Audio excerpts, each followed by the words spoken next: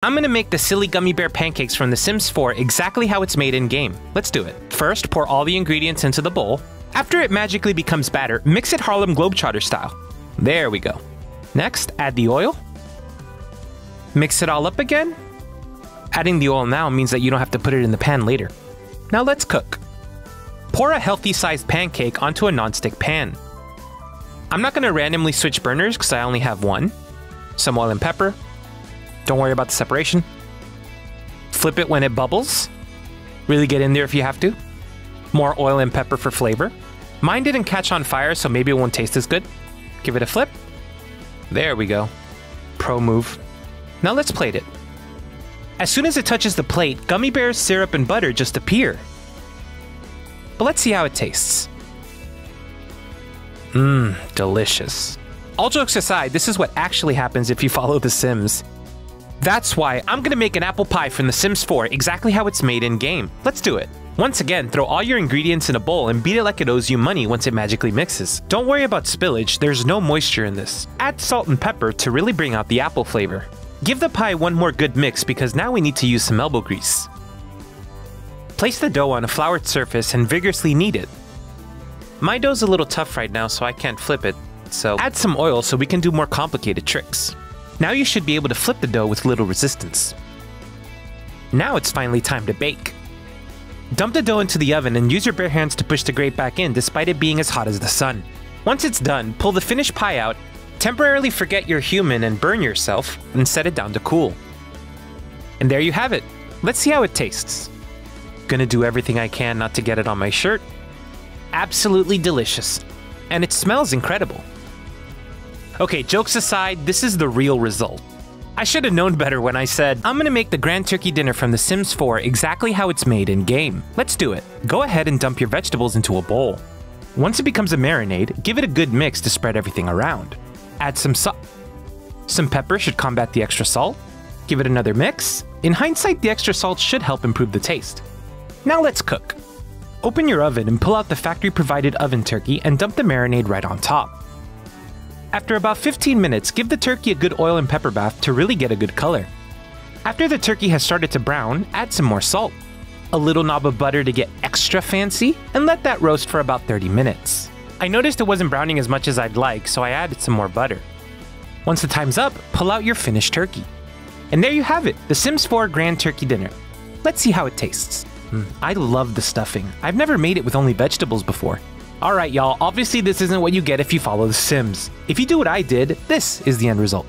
I hope y'all have a happy Thanksgiving and I'll reconsider whether I'm gonna show you how to make the rainbow brownies from The Sims 4 exactly how it's made in-game. Let's do it.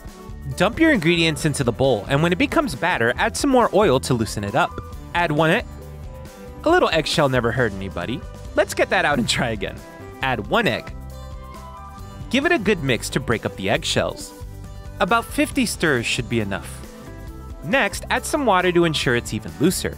Give it one last mix so that it resembles exactly what you're thinking. I meant pancake mix, get your mind out of the gutter. Now let's get cooking. Pour the batter into the pan and let it cook at 350 for 35 minutes. Carefully take out the brownies when they look frosted and topped with sprinkles. And there you go, the rainbow brownies from The Sims 4. Let's see how they taste. Surprisingly, didn't get any eggshells. It's super sweet despite not having put any sugar into it. Okay, if you follow The Sims, this is actually the result. Let's see how it tastes. Can't be that bad, right? Nope. Maybe don't listen to me when I say I'm gonna show you how to make the winner cake from The Sims 4 exactly how it's made in-game. Let's do it. Once again, throw all your ingredients into the bowl and mix the batter until it's well combined. This is looking a bit dry, so I'm gonna add a little bit of oil to make it smoother. Give it another mix so that the oil incorporates. Add some pepper, you know it's not a cake without pepper. And once again, stir that up so we don't get a mouthful of pepper. Now let's bake a cake. Preheat your oven to 350 degrees and carefully dump your batter into the pan from a safe distance. Let that bake for about 30 minutes and take out the cake when it seems frosted and topped. And there you have it, the winner cake from The Sims 4. Let's see how it tastes. Honestly, the cake is very light and the frosting is super sweet. You can barely taste the pepper. Alright, if you actually follow The Sims, this is the result. Let's try it. Doesn't look that bad. Oh my god, it's so dry. Happy holidays, everyone, and maybe don't listen to me when I say, I made Halo Halo from the Sims 4 4-end expansion pack exactly how it's made in-game. Let me show you how I did it. First, make sure you take your vegetables and just throw them aside because we're using apples. Carefully quarter your apples, and of course, oil and pepper them for flavor. Now get your watermelon and quarter that as well. Now it's time to throw caution to the wind and go into overdrive mode. Once you've pulverized your fruit, throw it into a bowl. And there you have it, Halo Halo from the Sims 4 4-end expansion pack. Let's see how it tastes. Honestly, the ube ice cream has a grainy taste that I'm not super fond of, but it's extremely refreshing. Okay, so you and I both know this isn't what we made. This is. If you really want to make Halo Halo, here's what you need.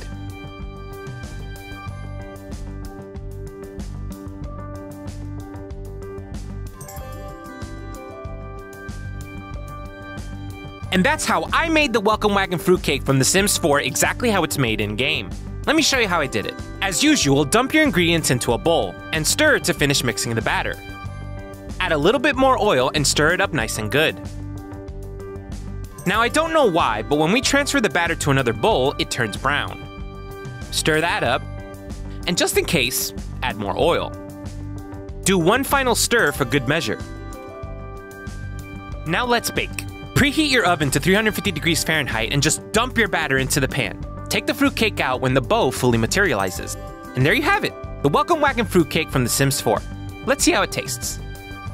What do you know? I like it.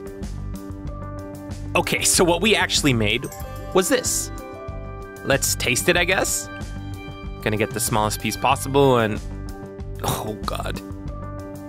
Make sure to subscribe so you don't miss my next video on how I actually made the Welcome Wagon fruitcake, because I'm joking when I say I made the Welcome Wagon fruitcake from The Sims 4 how it's actually supposed to be made. Let me show you how I did it. Dump 1 bag of pre-made golden cake mix into a mixing bowl. Add 3 eggs and 1 additional egg yolk. 1/3 cup of butter, 1/2 cup of water, and 1/2 cup of milk. Vigorously mix it for 2 minutes or cheat and use a stand mixer like I am. Once your batter is nice and soft, add 1/2 cup of glazed red cherries, halved, 1/2 cup of tropical mixed candied fruit, and 1/2 cup of glazed green cherries, halved.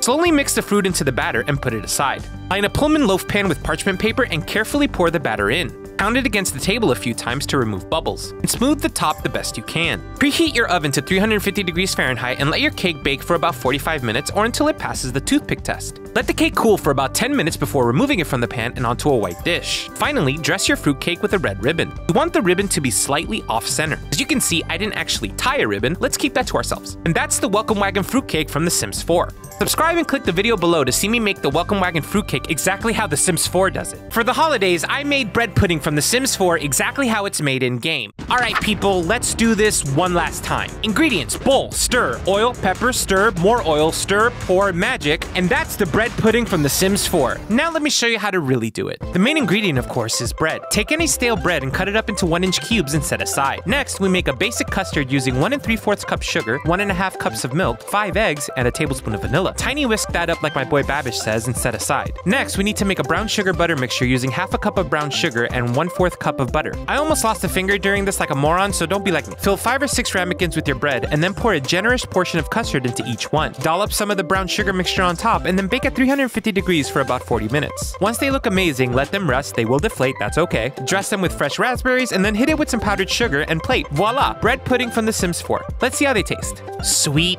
buttery, crunchy, it's just so delicious. Perfect holiday meal. Merry Christmas and happy holidays, everybody. See you next year.